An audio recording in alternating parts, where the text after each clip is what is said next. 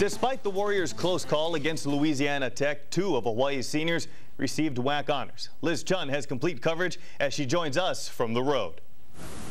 Thanks, Mike. Well, we remain on the road with the UH football team. We are now in Houston, Texas, where the Warriors are practicing at Rice University. And coming off of last week's victory at La Tech, Hawaii has scored 2 WAC Player of the Week honors. Colt Brennan was named Offensive Player of the Week, and the award for special teams went to Dan Kelly. For the second week in a row, Colt Brennan has been voted the best in the WAC for offense. While the Heisman candidate is honored, he hopes his teammates aren't being overlooked. It's just like because of the way the offense is and the talent I have around us, I get a lot of credit and a lot of recognition.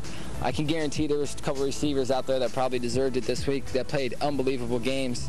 Ryan and Devon and even Jason Rivers. His receivers certainly had their hands full. Brennan threw for 548 yards and set a school record with 43 completions.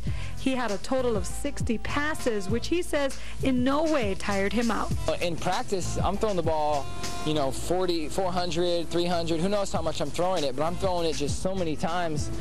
Dan Kelly took the WAC Special Teams Player of the Week award for his 49-yard field goal that tied the game with La Tech and sent it to overtime.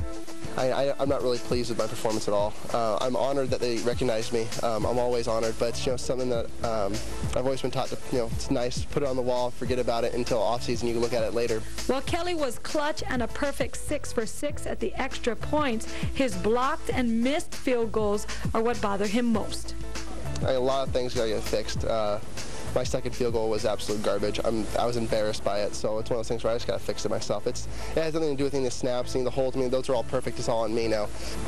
2 more awards to watch for Brennan. He is up for the AT&T National Player of the Week award, which he won last week with 45% of the vote.